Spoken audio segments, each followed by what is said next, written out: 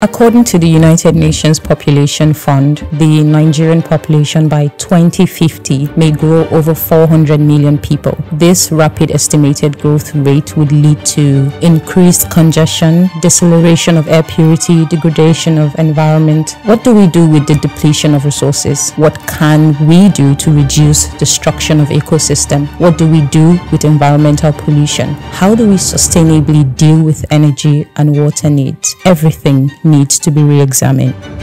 Reduce CO2 emission and promote a cleaner climate. We need to create new cities to accommodate increasing number of urbanites. We need to embrace green technology. Change conventional farming into green agriculture to restore and maintain soil fertility. Turn degenerative energy to renewable energy. Conserve nature and natural resources. To stop building in spite of nature and start building for change. We don't have all the solutions yet. But together, we can optimize productivity with creation of new cities. We are the future. We are the future. We are the future.